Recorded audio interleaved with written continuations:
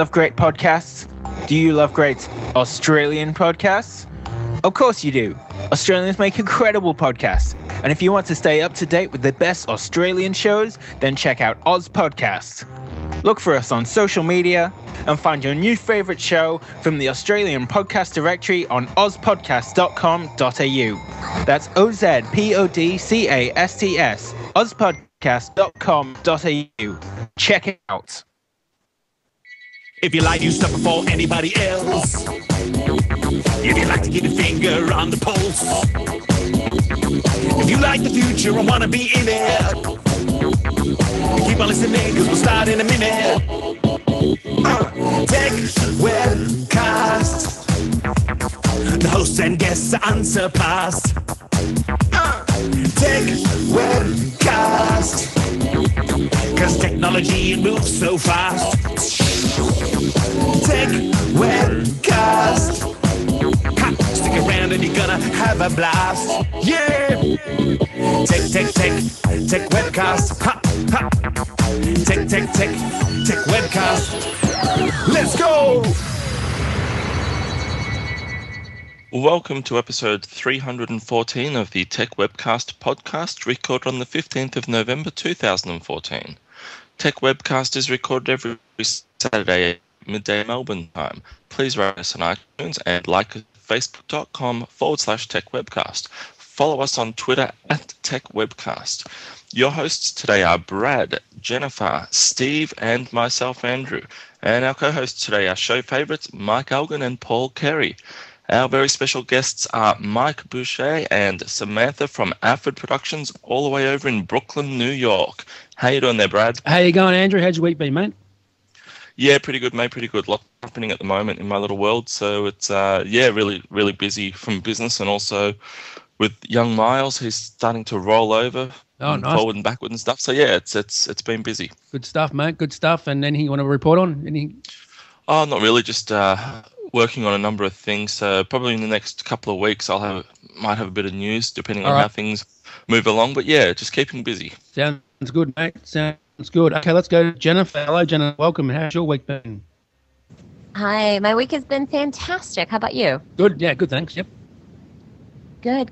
Yep. Yeah, it's been a lot of fun. I was at an event yesterday for work called the Geek Fest, and I was in heaven, right? Oh, wow. Because it was, just tech galore. It was a lot of fun. So, any favorite gadgets caught your eye, Jen? Anything? Gosh, there were a lot of man-made type things, like this cool robot that somebody made there that was really cool. But no, I didn't see anything in particular that really stood out. But the robot was really neat. So nice one. A lot of fun stuff. A couple of shout-outs before we get to the next person. Shout out to your mum, Jennifer. Oh yeah, shout out to my mum, Suzanne. Yep. Suzanne, yep. And also to Dan McDermott as well. He's a huge supporter of this podcast as well. He's been following us on Twitter and sharing the Tech Webcast and stuff each week and that sort of thing. Nice. Great stuff. Also, we have got Jacob on. Welcome, Jacob. Thank you, Brad. And how's your week been, mate? Pretty good. I got me a new toy. I'll talk about that in a few minutes. You didn't do that. That's from Kickstarter. Yes, it is. Yep, can't wait to hear about that. Also, we've got Paul Carey on. Welcome, Paul. How's your week been, mate? Good, Brad. Obviously, I've also picked up a new toy, which is the LG G Watch Up. Oh, yeah. So another smartwatch. How many watches do you have now, mate, on your wrist? On my wrist? Yeah.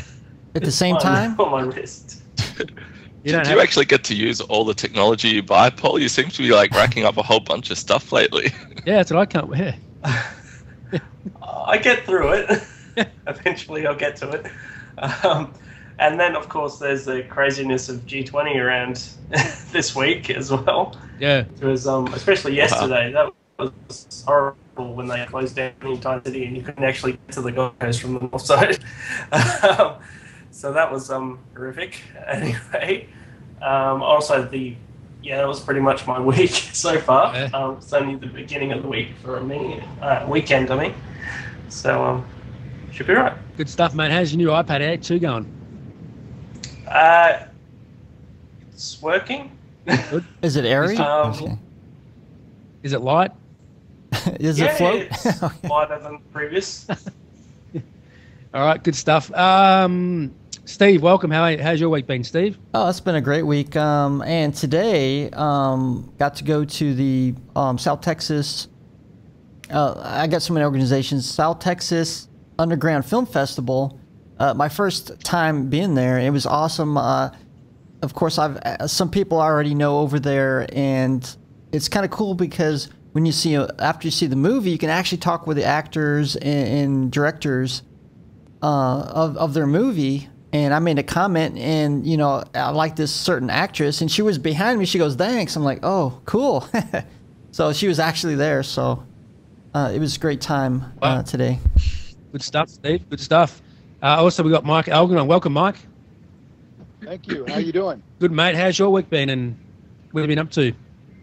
It's been crazy. As you know, I host a daily podcast, and in addition to that, I am getting ready to record podcast that we're going to play over the Christmas holiday. Nice one. So it's like just super busy, just getting ready for all that stuff, booking guests, doing all that kind of stuff. Good stuff, mate. Sounds good. You know what that's like. Oh yeah, definitely. Yeah, I know. Yeah, definitely, mate. It's very easy.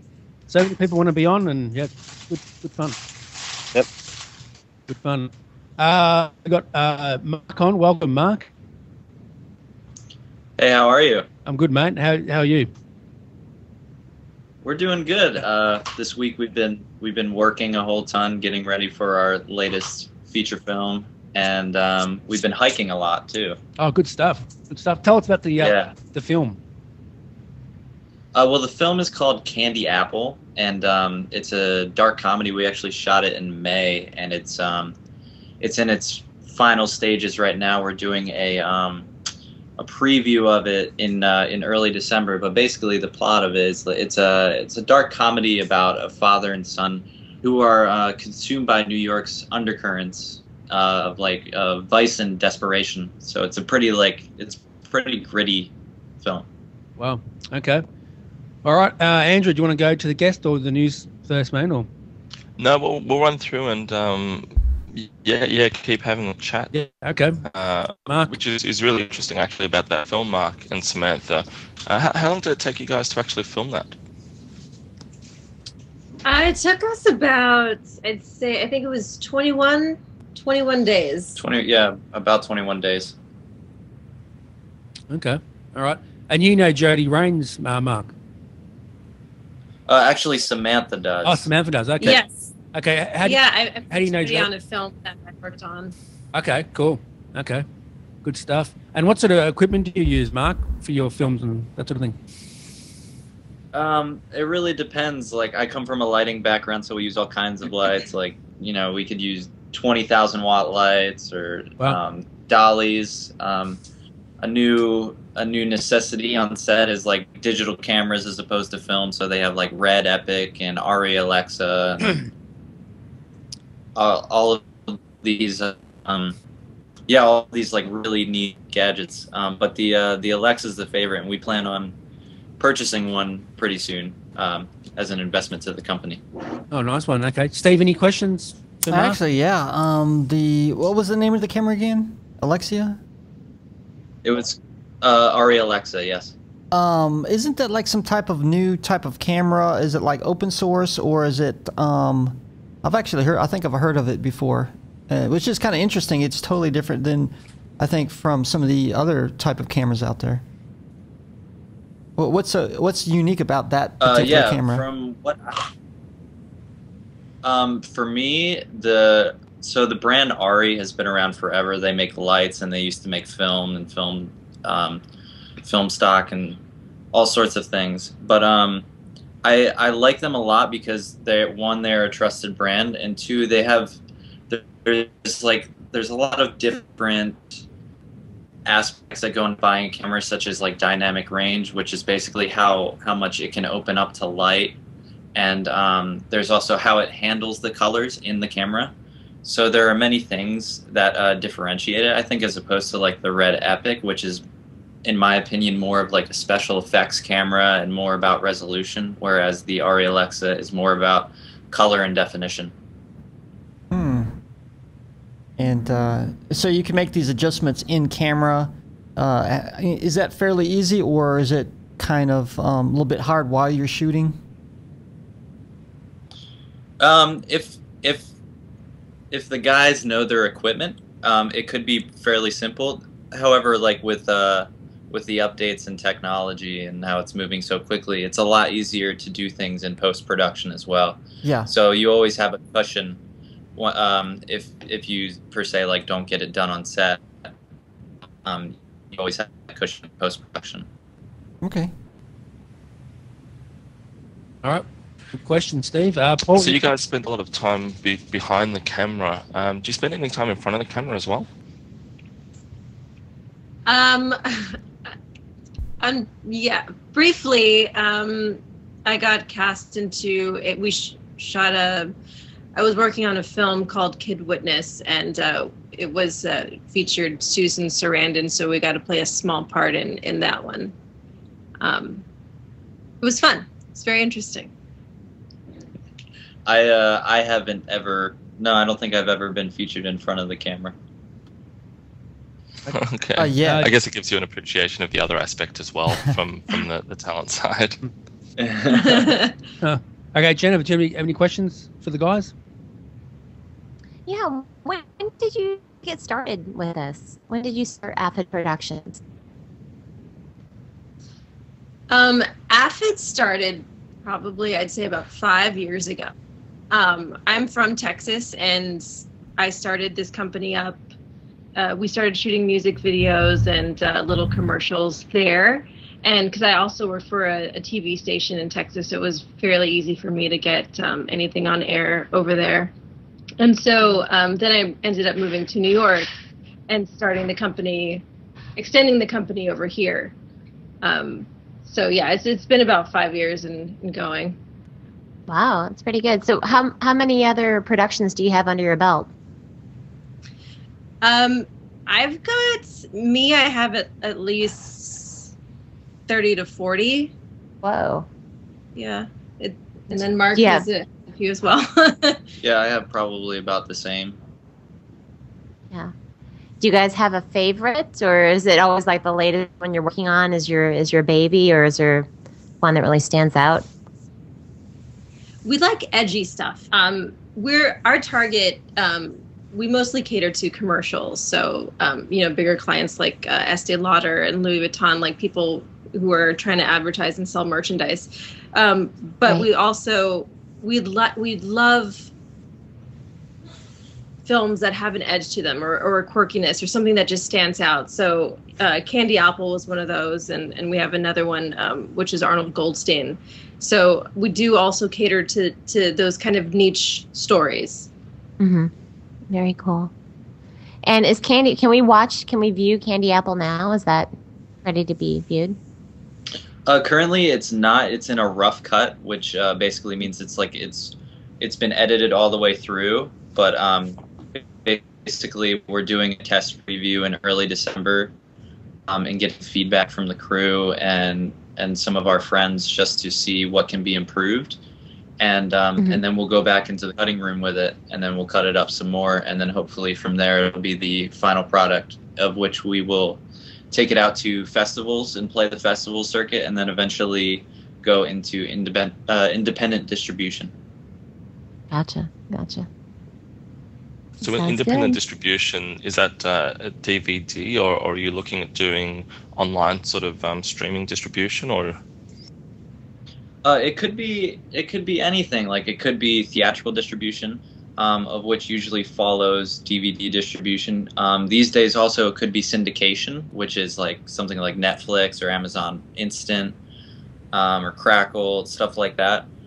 We haven't really sat down and decided what would be the best for the film. We're definitely going to play the festival circuit because we think it has a really indie feel, and it can do well there.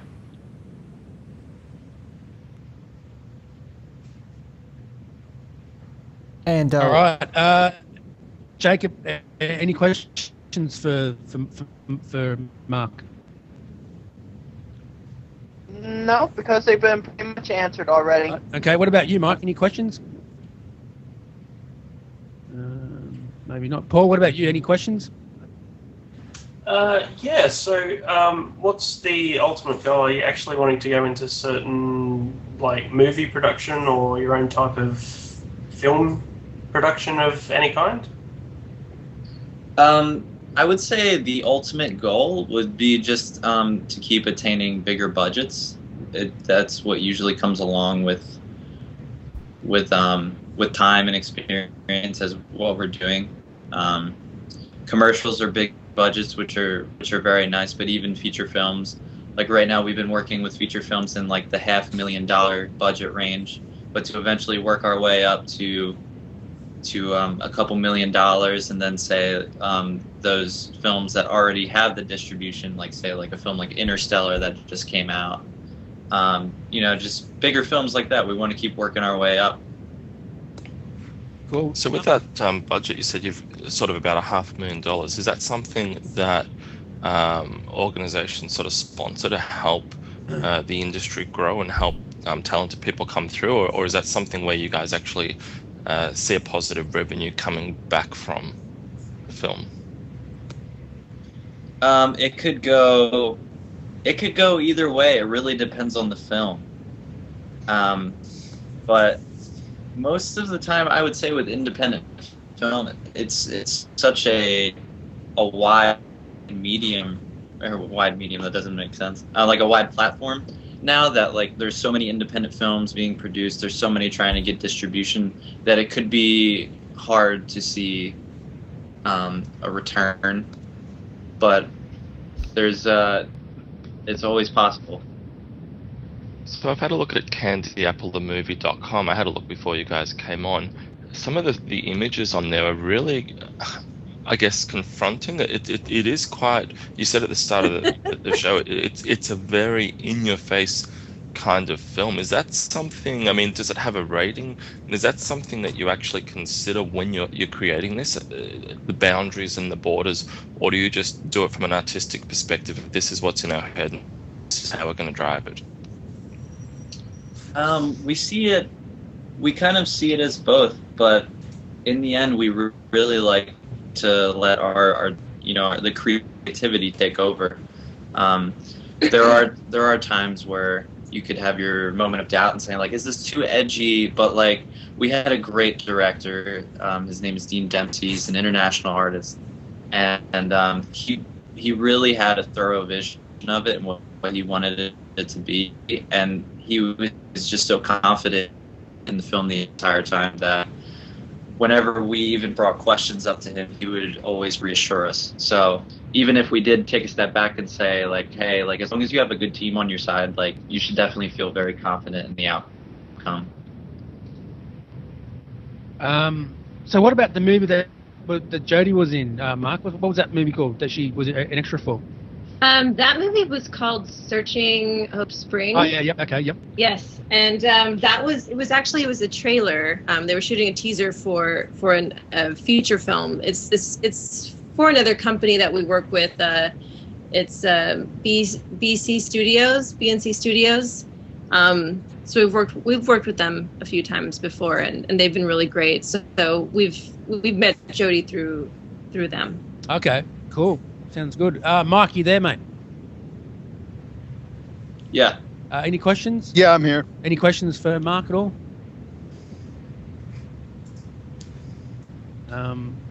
Yeah. So. You guys said you've done a number of films. What kind of reviews have you had for those? I mean, I'm sure you've had a mixed bag per se. Is there any particular ones that have stood out, whether they're constructive, negative, or positive? And what general things come from that? As in, what do people say about the way that you guys create film content? It's a really dependent industry, and it's like anything else. It's hard to cater to everyone's needs. We did a coming of age story, and we thought that it was going to be really good, and it did. The final product was great. We loved it, and we thought it was going to get rave reviews, and it ended up not getting the best reviews, but also there were many positive reviews to back that up. So it's always a mixed bag, and I come to see that even with other films. Like, it's hard to please everyone. So everyone sees the flaws, but I can't really think of anything in particular where anybody has. And when you get those negative or constructive reviews, do you find that has an impact on people watching it and whether the film does well or sells well? I feel that it could definitely have an impact, especially depending on who it is. If it's like Roger Ebert, somebody like that. Luckily, we haven't had any negative reviews from somebody with that kind of influence. But yeah, it could definitely affect you. As far as consumer standpoint, in my opinion, I don't really think so. I always like to watch films for myself and see for myself, no matter what anybody says. And I know a lot of people in our industry are that way as well. Well, actually, so am I, because I've seen plenty of movies that where the reviews said they weren't that great, but I loved it. So yeah, consumer perspective, I think, is just as important than, some of the experts. I've seen the experts say it's a great movie and I didn't necessarily like it. So it's really dependent on the type of audience you're going for and many things thrown in. Mark, do you watch many Australian movies at all? What's your favourite movie at the moment you like watching? Do you watch many Australian stuff or Australian movies? Or? I've seen Candy. Samantha. Oh yeah, good movie. Yes, Candy. Yeah, good movie. Yeah, good movie. Fantastic film with Such Heath a great Ledger. movie. Yeah, and With Heath Ledger, yeah. and Courtney's way back good movie. a couple years ago, I watched The Black Balloon. Oh yeah, yep, good movie. And I really like that one, The Black Balloon. Check out the movie The Castle. Yeah, The check Castle. The Castle. It's on Netflix, and also Two Hands. That's a good movie too. That sounds good. The Yeah, Castle. okay, definitely. Heath Ledger. Yeah. So have you got any, after this project, have you got anything else that you guys have got in the works? Or, I mean, is it something where as you're building this project, the next one is already being developed and getting ready to go in place? Oh yes, it's a constant grind. Right now we're in pre-production for a couple commercials. However, we can't list the clients beforehand. Sure. But we are also in a couple meetings for two more feature films. Two feature films. And also a short film. It's a short film cooking. Oh short right, cooking right. film. And we've got a few webisodes coming up as well, comedy and cooking. Have you had many celebrities Have you had any celebrities in your movies at all? We had I forget her name. Lois Smith. Oh yeah. She's an older lady, but she was really big back in the day, and she was in a Tom Cruise movie. I forget the name of the movie, but she's been great. Okay. Good stuff. And we're working on Anthony Bourdain for our upcoming cooking show. Oh, nice one. Is that going to be on? yeah. Oh yeah, he's right. So is it going to be on cable TV at all, or what channel will that be on? And is that going to be on? Where can people watch it? That one I'm not sure yet. We're working with another company on getting distribution. So once that deal is signed, we'll be able to disclose more. What name is that? What's the name of that show? That new show, cooking show? It's been changing names a lot actually. We can't remember off the top of our head, but we've been getting revised scripts pretty much every day. Oh, okay. So it's been changing a lot. All right, cool. All right, good stuff. Now, Mark, where can I get hold of you if they have any more questions for you or anything like that? Are you guys on Twitter and stuff? Yes, we are definitely on Twitter. Our Twitter handle is AphidPro. Okay. As with pretty much any other form of social media is AphidPro or Aphid Productions. And our website is aphidproductions.com if you want to check out trailers or our projects. And we also have a production blog that is dedicated to freelance filmmakers that basically is made to ease their lives on and off set, because freelancing can be quite a difficult journey once you're entering that world. Good stuff. Do you and Mark, does Mark and Samantha want to hang around? Do you guys want to hang around for a while? Sure. Yeah. Cool. All right, good stuff. All right, Andrew. What's your favourite Australian movie, Andrew, at the moment, mate?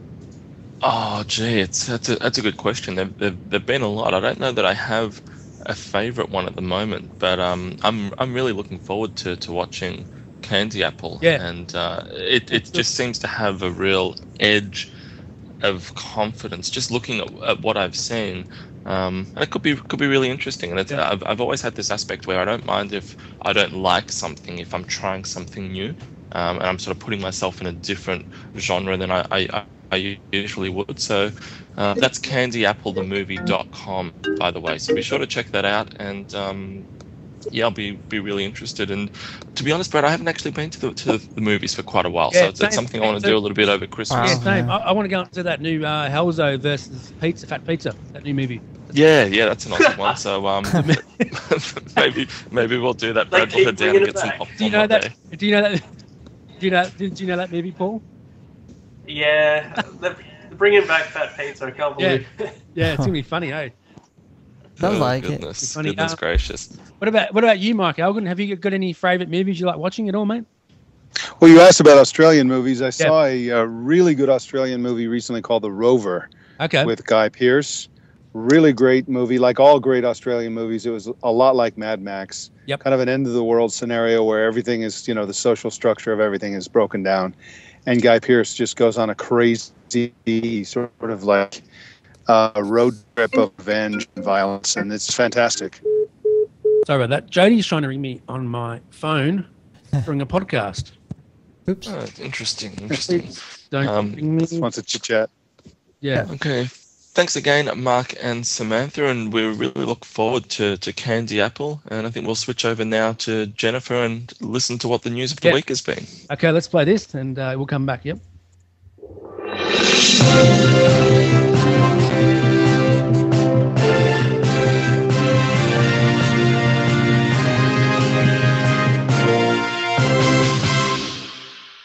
In the Techwebcast news, coming from TechCrunch.com, Amazon's Web Services announced a new service today called Lambda, which is a stateless, event-driven compute service for dynamic applications that doesn't require provisioning of any compute infrastructure. As Amazon's Web Services CTO Werner Vogels pointed out, this will actually enable programmers to reduce their overall development effort. You simply write the code and define the event triggers, and it will run for you automatically when the conditions are met. This automation will save you some time and money because instead of running the whole stack for something that would run infrequently, now you can run it without any resources, and it runs automatically. Lambda will take care of managing, scaling, and monitoring for you milliseconds after an event is triggered. It's processed through stateless cloud functions, and thousands of these events can run in parallel. Now, there is a free tier for the service for you to try out, which offers 1 million free requests per month and up to 3.2 million seconds of compute time per month. And there are also paid tiers for you as well. Also in the news, coming from thenextweb.com, Facebook has actually quietly launched a new Places directory, giving Yelp a run for their money. It's going to let you search the best destinations and cities across the world.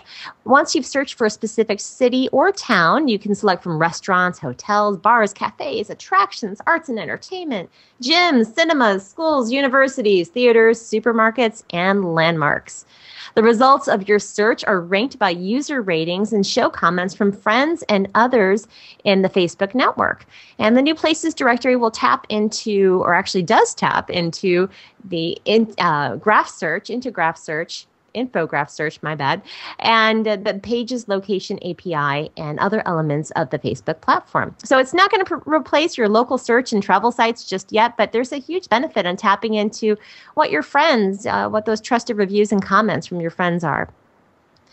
In other news, coming from thenextweb.com, on Twitter's recent analyst call, the company shared its plans on changes coming to the timeline here in the near future.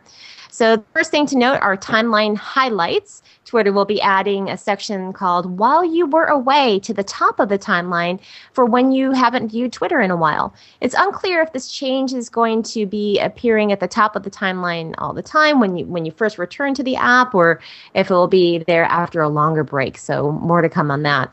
Also, they announced some breaking news alerts. They will be adding location-based news and events to your feed, automatically sharing news that is relevant to you in a timely manner.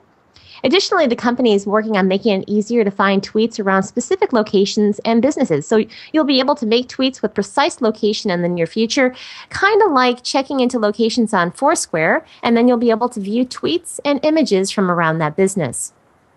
They also are making some changes to direct messages just next week, so we have that to look forward to. And the first of these will be the ability to share tweets privately via direct message. They're also launching an instant timeline that shows new users a timeline without them having to go and sign up and follow a whole bunch of other people. So they'll see an instant timeline in their newsfeed. And they have stolen something from Zarfo. Andrew, I'm sorry. They stole your idea. Twitter is now going to be adding some native video, allowing for video editing and sharing from the tweets within the first half of next year. In other news, coming from TheVerge.com, at a recent enterprise event in San Francisco, BlackBerry announced a partnership that will offer a new level of security to Android phones. This will be launching early next year, and the program will integrate BlackBerry's end-to-end encryption system into Samsung's Knox system, which will add new encryption standards and support to the program. It is a clear upgrade for Samsung, as BlackBerry is well known in the enterprise circles for having some of the best security practices in the mobile marketplace. The new program will also add features to deal with the unique challenges of security on Android, including specific mechanisms to protect data against onboard malware. Another story coming from neowin.net talking about Cortana. Now, could it actually launch on other operating systems? Well, Microsoft is saying, yeah, it could. Microsoft's digital personal assistant Cortana launched with the arrival of Windows Phone 8.1 and will soon be available in Windows 10 too. But as Microsoft makes more of its services and products available on other platforms, there has been much speculation over whether Cortana might make its way to iOS and Android, and a possibility that has been previously played down by Microsoft. It seems that it might only be a matter of time, though, before they actually free Cortana to extend her reach to other platforms beyond the Windows ecosystem. According to Business Insider, Microsoft held a meeting with a small group of journalists and analysts last week, and at which the company's Chief Experience Officer, Julie Larson-Green, spoke about Cortana and how the assistant could be used for multiple tasks. And she was asked if that meant that Cortana could actually be available to be used on other operating systems, in which she said the short answer is yeah. She did not elaborate further, but we have something to possibly look forward to. And the last story in the news today coming from imore.com, talking about the Apple's continuity call feature. Now, continuity is a call relay that lets you answer a phone call from your iPhone, on your iPad, your iPod Touch, or your Mac. It is awesome for when an important call comes in and your iPhone is just out of reach, but it's not so great when you have 3 or 4 iPads, iPods, and Macs around you when a call comes in and then they all start to ring and ring and ring. All at once. I have that same issue.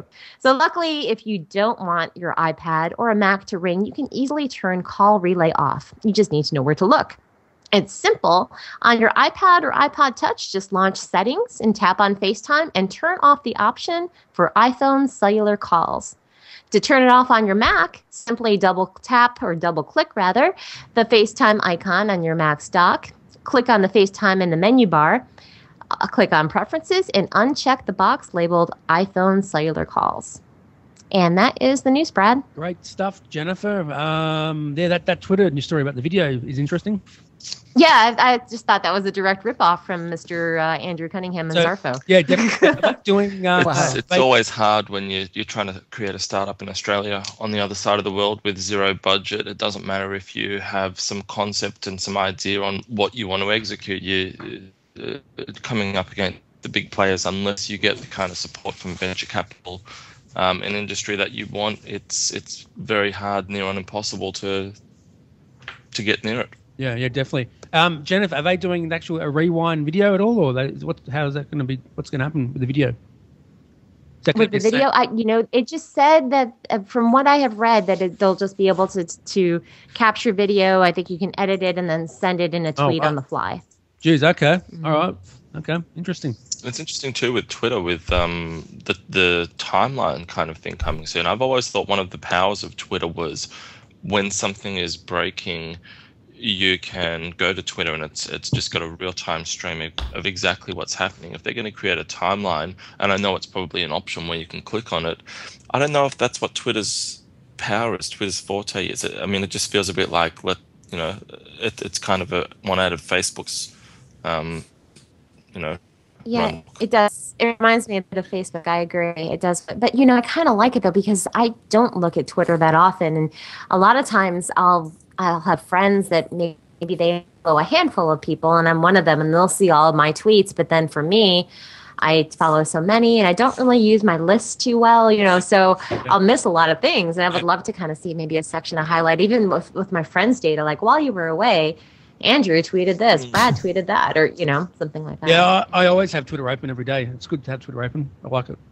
Yeah. I think if I can jump in there about Twitter and becoming more like Facebook, the problem is that Facebook has always been, the way I look at it is that there's mediated stuff and there's unmediated stuff. So RSS would be a perfect example of unmediated content, where basically the user picks what they want to see and they see everything they picked. And that's why Google got rid of Google Reader, because it's unmediated. There's nothing you can do with that other than maybe put some dumb display ads up there. But with mediated content like Facebook, like Google Plus, and like what Twitter's trying to get to, they have mediated content where algorithms decide what you see. And in order for them to decide what you see, they have to know all about you. They want your location, they want your age, they want your gender, they want your interests, they want to know who you know, they want to know what celebrities you follow, they want to know what music you listen to. And so all of these so-called features that enable you to customize things for you enables them to know who you are, so they can serve up ads that are just for you, and that you're more likely to click on those ads and buy those products, and therefore the ads can bring in a lot more money. And that's why they're becoming more like Facebook. There's no money in unmediated Twitter, where people just choose to follow 30 people and just get everything those people follow. What they really want to do is find out more information, give you customized information, and also customized advertising. So that's the ticket. That's very good, Mike, right there. very good.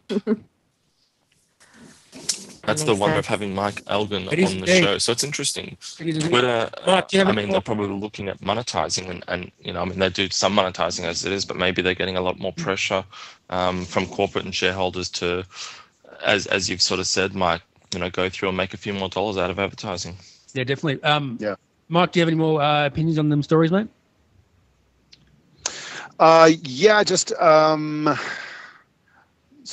the first thing is, this Twitter stuff is really interesting. They're really in this weird position that all this information came from an analyst call, the first one that they've done since they've gone public, and they threw out all kinds of crazy numbers that we hadn't, that hadn't been disclosed before. And one of them, that there's a huge number of people who they say go to Twitter every day. I think it was 1 million or 150 million or some number like that, who go to Twitter with some frequency without logging in. And so one of the things that they're trying to do is to get those people to log in.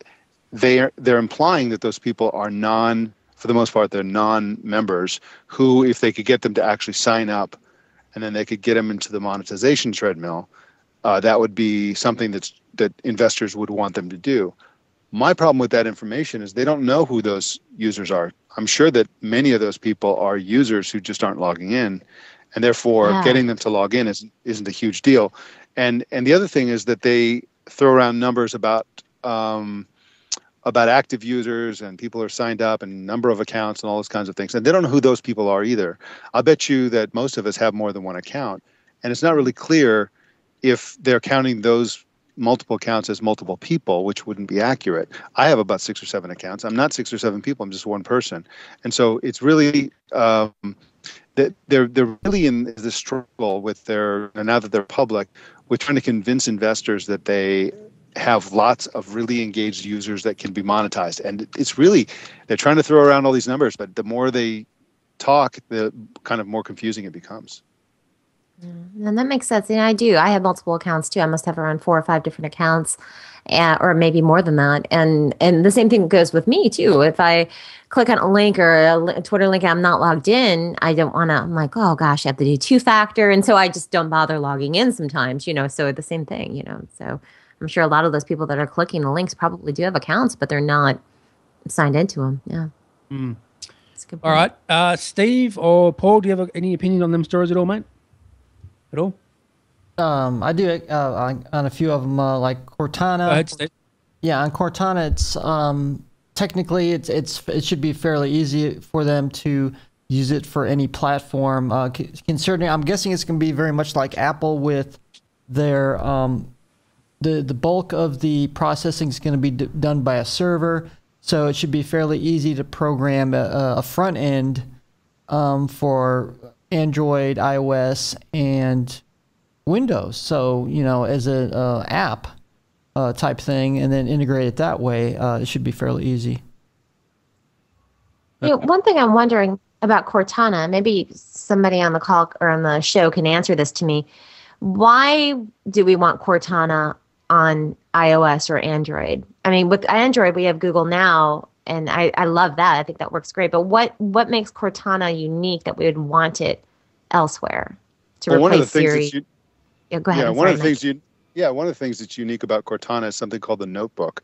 So it's very transparent about what it knows about you. So, for example, you can go into Siri or Google Now and you can learn who you are and where your home address is and all that kind of stuff. And it's on both of those platforms. It's not super clear and obvious what exactly it knows and what you want it to know. On Cortana, it's super clear. This notebook has this whole list of things. It's like, okay, what is your name? What do you want me to call you? What is your spouse's name? What are your kids' name? Where is your home address? What sort of teams do you like? And it's all just right there in this notebook. And you can go in and edit it and customize it and say, I don't want you to know my phone number. I don't want you to know this or that. And I do want you to know this, that, and the other thing.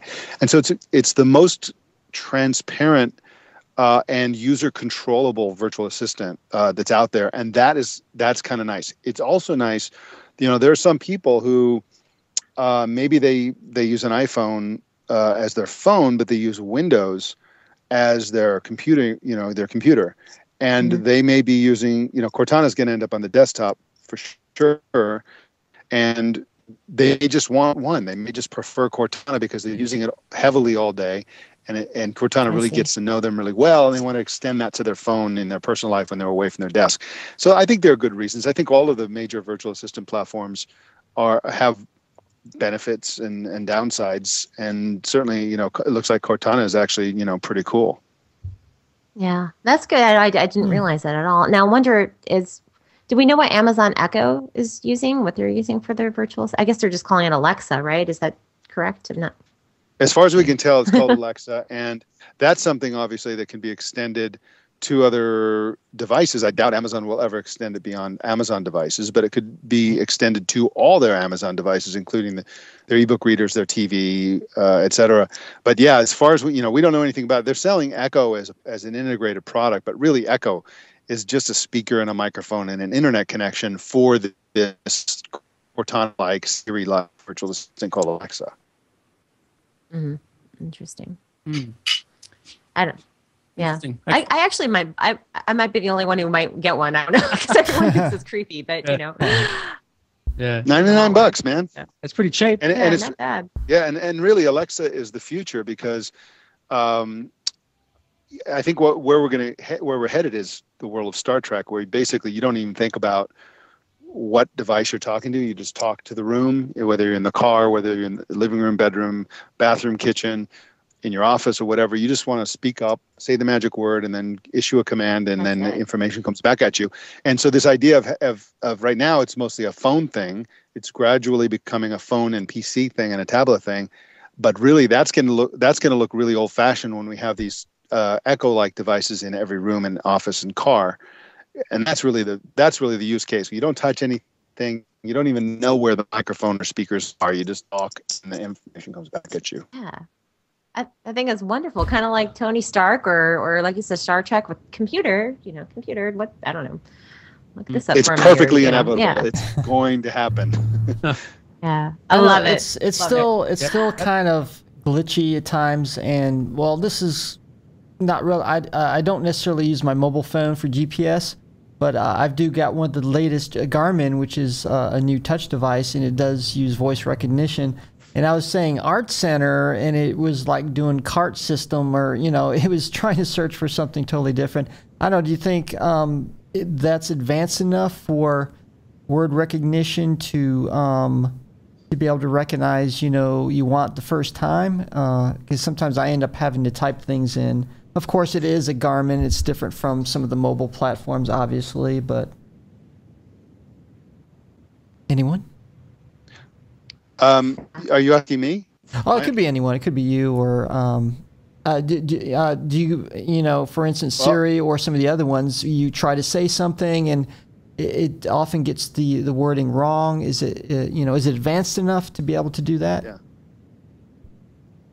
Well, a couple of things, a couple of points on that. First of all, it's pretty good already. It's probably, I don't know what the actual numbers are, 80, 90%. I think it depends on what your accent is. Like, none of them can understand people who are in Scotland or whatever. Yeah. But what's going to, two things, it's just going to get better. It's never going to get worse. It's just going to get better and better. And the other thing is that one of the reasons it's going to get better is through machine learning. So over time, just using it individually, it'll get to know you personally, and also everybody using it constantly, and then it monitoring what you do afterwards that indicates whether they blew it or they got it right will improve it as well. So there's an ongoing process of applying sort of self-learning to these speech recognition algorithms. And again, but no matter what, it's just going to get better and better. It's already on the borderline of being good enough. And a year from now, it'll be better than that. And 3 years, 4 years from now, it's going to be definitely good enough. All right. Yeah, I really enjoy Siri. Siri works great on my phone. I use it all the time. Do you use Siri at all, Mark? How do you like Siri? Yeah, I love it. I use Siri all the time. I also use Google Now. I use Google Now on my Mac, and I use Google Now on my iPhone and also my Android phone. But I like Siri a lot. Siri has gotten way better, and it's more solid. Like its recognition has gotten so good that I think I'm hitting like 98% these days. It's just really good. All right, Paul, any questions, views on them stories, mate? Yeah, with the voice recognition stuff, I think now on an everyday basis, I'm getting more and more into using the voice recognition, especially that I've got the those Android Wear type watches. Okay. So I find myself, even if my phone's not around, I will talk to my watch. Yeah. I found myself getting so used to it at some point that I was in an elevator once, and I responded to a text by saying, "Okay, Google, yes," and everyone in the elevator just looked at me. Really funny. And when they started asking questions about what type of watch that was, and I've missed my floor a few times trying to get out the elevator. But yeah, I find it very useful, the whole concept of the voice recognition. So yeah, to have that ability to have anywhere at any time is definitely a good thing, especially if you can get any type of information, no matter what command you say or how you say it, doesn't really matter in a lot of ways. Definitely. And how are you enjoying your new iPhone 6 Plus or whatever it is, 6 Plus, 6 or 6, iPhone 6? 6 Plus. Yeah, it's good. Still runs well. Cool. Nice big screen. Yep. What do you use your iPad for mainly these days? Mostly stuff that I need to do, like I'll remote into a number of PCs or Macs using my iPad. I'll use it more, the tablet because it's more convenient than I would actually go up to a computer and physically do it. Because it's just, well, to have that tablet with me and to have all that stuff at pretty much my fingertips is more convenient, more quicker to do for me in general. Yeah, definitely. So, yeah, most of the time, I'm pretty much 80% of the time I'll use my iPad more so than any of the computers in the house. Well, the computers in the house are solely used just for video editing and development. That's basically it. Cool, I don't really do anything like watching YouTube or anything like that on my computer. Do you have an Apple TV? Sorry? Do you have an Apple? Yeah, I have that. I use that primarily just for movies and TV shows. That's pretty much about it. Okay. I will occasionally use AirPlay, but there's still a little bit of lag if you want to play, say, a game on your big TV with AirPlay, and it's still quicker to obviously hook it up via HDMI directly to the TV to get that better response time. Yeah, but personally, but it's getting better. Yeah, I love AirPlay. AirPlay works great for me. But yeah, it's good. Jake, what about you, mate? What's your view on them stories, and how's that new gadget you got today? Oh, the gadget's pretty good. Give us a quick rundown on it. What is it, and what's it called? It's called the Legion meter. Okay. Don't get confused with the brain lesion. It's true because they have the same name. So basically, in a way, this device helps your iPod, any Apple device or Android device charge much faster. Okay. Like 90. That's cool. So you plug it into your device, and then you just plug your device into it. So you plug that into your laptop, and then you plug the device in, and it boosts the charge Yeah, it does. cycle. It even has a Apple mode for the iPhone and iPad. So apparently it charges faster. Yeah. That's great. I actually charged my iPad in less time. Instead of taking about a couple hours, it took half the time. I think I've seen a Nexus commercial. That's great. Yeah, I'm still waiting on mine from where'd you get it from, Jacob? I forgot the name. PLX. That's it. That was a startup thing. Yeah. Andrew, what about you, mate? You got into Netflix, mate, the other day? Yeah, I did, Brad.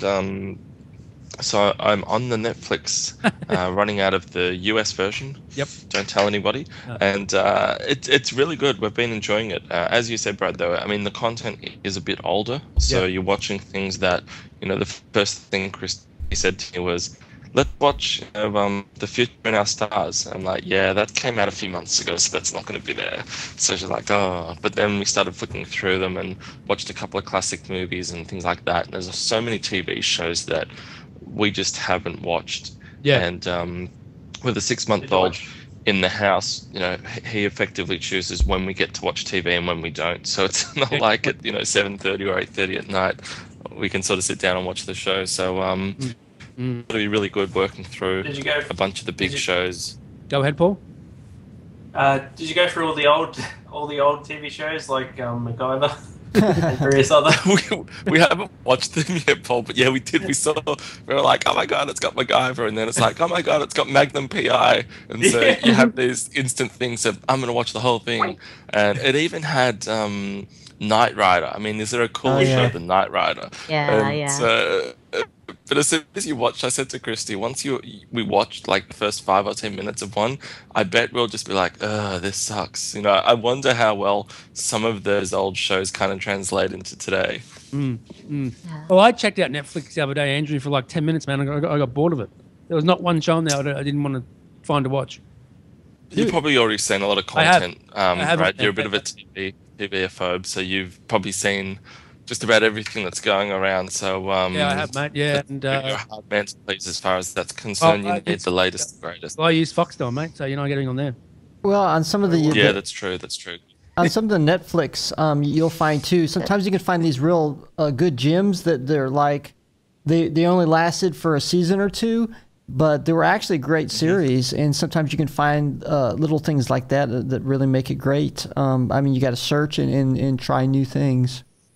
on Netflix. And look, for us over here, Steve, a lot of those little gems, we never even got them in Australia. Yeah, so that's true. Well, there's a lot of things where I'm anticipating Google searching some of the ones I've never heard of and just seeing what people are saying and see if I can find a few gems like that. What is your favourite TV show at the moment, Andrew? What do you like watching, mate?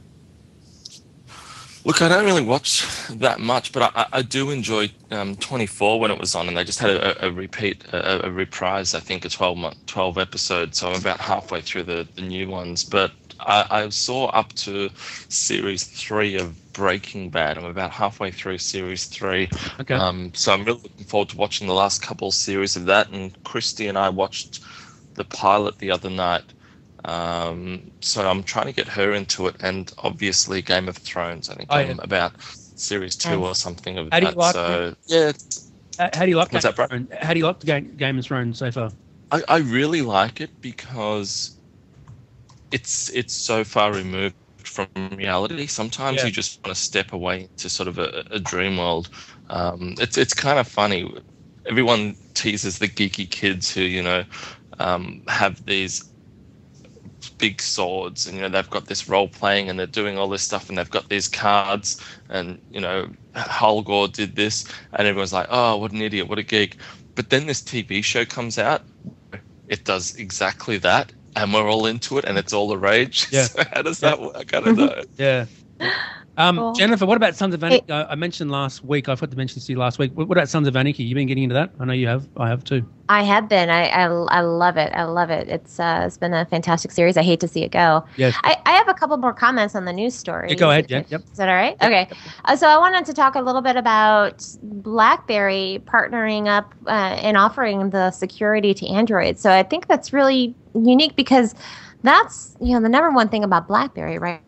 Is security. And I know a lot of lawyers and people that are in the government that actually still carry the BlackBerry devices. So I think it's kind of cool to see them using that technology and bringing it to Knox and really securing up Samsung's devices a little bit further. And I'm wondering if so they'll build this into Knox, but I'm wondering if they're going to do anything further with other Android devices. Like for example, I use an LG, and hopefully I'll get a Motorola here soon, and and to see what's built into that rather than just Samsung. I'm curious, Mike, have you heard anything further on that regarding the security with Knox and BlackBerry? No, I haven't. I do want to clarify for people who may not be familiar with Knox. Knox is actually a really cool idea from Samsung that it basically lets you have a personal phone and a work phone all on the same phone. So basically you throw a switch, and all of a sudden your existing phone, your Android phone from Samsung, becomes a personal phone. And then you throw the switch back, and now it's a highly secure, supposedly, work phone. Their security's been challenged lately, and that's why the BlackBerry encryption thing is such a welcome thing. But in terms of BlackBerry, I really think that BlackBerry is kind of in the same boat as Microsoft. And what I mean by that is they formerly dominant. Now there's, in the case of Microsoft, their future dominance is in question. In the case of BlackBerry, the future existence is in question. And so the smart move is to go radically cross-platform. Microsoft's already doing that. BlackBerry's starting to do it. And if they're smart, and I think they are, they'll continue to do this kind of stuff, and they'll become this platform with great technology for everybody, instead of doing what Apple does, which is saying, yeah, we have great technology and it's only for our hardware, software, services bundle. And so I think I would expect lots more of this kind of thing from BlackBerry. I hope so. I think that's a great outlook at that. Yeah, I really hope, because I'd love to see the security on other devices, not just Samsung as well, especially for in the world of Android. I think we truly need it. So I'm excited about that. And definitely. Yeah. Did anyone else want to say something on that? And then the other thing I found kind of cool was Facebook launching their Places. And I thought that was already in place, but maybe this is an official launch, because if you go to, I think it's facebook.com/places, and then it shows you the restaurants and just all the things in the city that you are. You can select a city. I found that pretty cool. But the one thing I'm playing around with it right now is I don't see where I can necessarily put an address in and see, it's just showing me the restaurants that are near they're right where I am, but it doesn't show me like per se exactly like within a few miles of me or so. I don't. So I guess maybe they'll tweak it a little bit more, but I think that's kind of cool. Is that on the? Is that also on the mobile as well, Jen, or just the web at the moment? That's a good question. I would assume so, but I didn't launch it on the mobile, so okay. I would think it would be. Okay. Yeah. Okay. All right, Andrew. If I could throw a little bit of, I'm sorry to interrupt, but I could throw a little bit of ice water on the Facebook Places thing.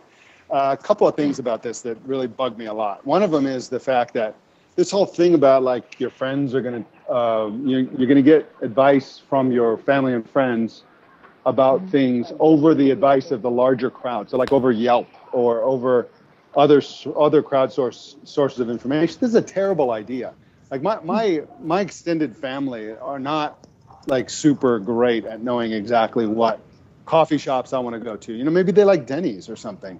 And the other thing is that people are scattered all over the place and don't really have enough contact to do any proper crowdsourcing. So, for example, I probably have, in terms of people I actually know on Facebook, it's probably, 100 people, 150 people, if you include old high school friends, family, maybe 200. And then I have like 800 people who are just kind of followers of mine who I don't know who they are, where they live. They live internationally. And it's like, none of them live in, maybe 5 or 6 people live in the town that I live in. So when I go searching for a restaurant in my town, my group of Facebook family and friends have nothing to say about that, like at all. The other thing that bugs me is that Facebook still doesn't have regular search. You still can't search Facebook for things people have posted. Mm-hmm. Like, you know what I mean? You can't search Facebook for the word iPhone to see who on Facebook has bought an iPhone, because they won't return anything. No, you're it's right. Ridiculous. It's like you can't search Facebook. Yeah. No, yeah, you can. When I do that right now, it's going to pull up. Yeah, it pulls up the pages instead. Right. There's no way you can do it. You're right. That's crazy. Mm. Yeah. So don't try to replace Yelp, which you'll never be able to do. Just give me search. Give me regular search. Yeah. That's what they need. That's a great point. And you're right. And I was just kind of looking into seeing what friends like these restaurants, and there's another thing. What kind of data are they getting? They're just going on Facebook likes, and I very rarely will go to I very rarely will go to a restaurant on Facebook and rate it. I'll do it on Yelp, but I don't rate restaurants on Facebook, so I don't know how many people that actually do that. Yeah, definitely. Andrew, over to you, mate. Yeah, it's a tough one with the Facebook Yelp stuff. I think I love the idea of Yelp and what it does, but ultimately Facebook can push their power on because they've got the money and they've got the users. So if they decide to go into something, it's, they've got an instant advantage from day one. I think a lot of the younger audiences really do like this idea of segmented products. I do this product, I have this app to do this, I have this app to do this, I have this app to do this. So I don't know if it's going to work for Facebook, but it just might. They have all of the businesses on there, so they've got an instant advantage. But hopefully people continue to use Yelp because it's a good system.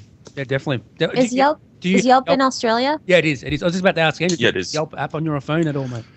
Look, I'm one of these passive users of Yelp. I don't log in and go, I'm going to use Yelp. But if I want to go out for dinner, or if I'm somewhere and there's a restaurant across the road and someone's like, hey man, come down here or meet me here or something, I will log in and do a Google. I usually just type in the restaurant name, followed by the word Yelp, and it will come up with it, and I'll click on it and go straight to the link. But I don't necessarily use it by the app. But I wonder why today we couldn't find anything to eat for lunch yesterday when we were in the city the other day, Andrew. I wonder why we couldn't. Yeah, that's true. Just trying new things, but we won't go back to that place again, will we, Brad? Wasn't that great? No, well, I'm not going to give it any bad mentions, but the place inside, it was nice inside and stuff, but I think just the food wasn't that good. But yeah, look, there weren't enough people in there. I mean, it's one of those things of restaurants. It's one of those golden rules. If there's nobody in there, don't walk in, and that's exactly what we did. And unfortunately, I don't think the food was all that fresh. When there's no one in there, you have to wonder about how much food they're moving through the place. And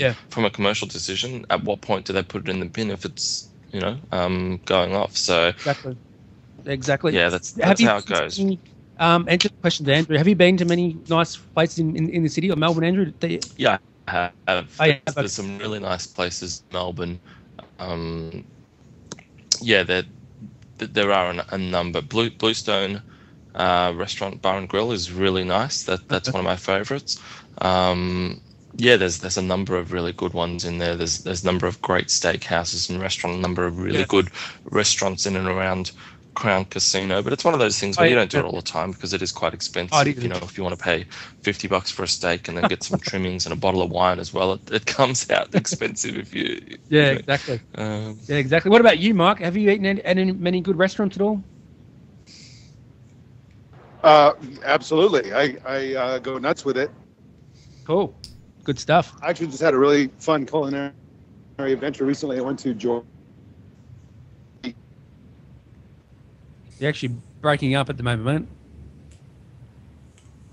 mate. What about you, Jen? Just real quick. Do you go to many food places to eat? Or? Many restaurants? Yeah.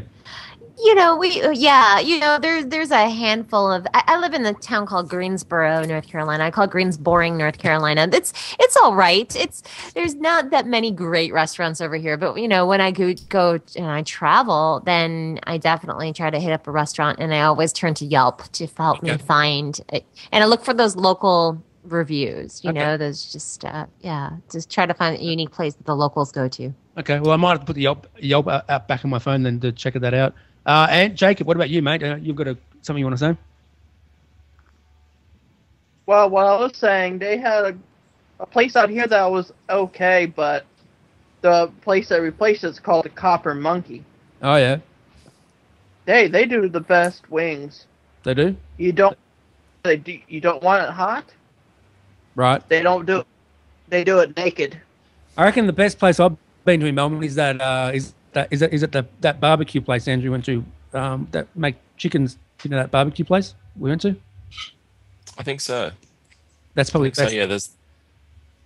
Yeah, there's some good places around town, but there is indeed. I think we'll wrap it up. That's a good show today, guys, and it's been fantastic to chat about the new movie coming out, Candy Apple. Yep. And that's candyapplethemovie.com. Yep. With Mark and Samantha, and it's great to have Mike Elgin on again as well. And obviously, also it's been fantastic to really run through stuff and have you on as well, Paul Carey. Yeah, good on you, Paul. Good to have you on, mate. Nice. Where can they get hold of you? And give a quick brief on the app update too, mate, for the Tech Webcast. Yeah, we're still working on the live portion of it. So basically, when you send out notification, you'll be able to actually listen or view live the podcast. So obviously, I'm still working out what service we can actually put in there that you want to use. And once I put that in, I'll put out another beta, and you can test her out and see how it goes during the show, maybe. All right, definitely sounds good. What about you, Steve? What's your fun of the show, and do you eat out much at all, mate? Yeah, I like the show. Very interesting. Yeah, I do.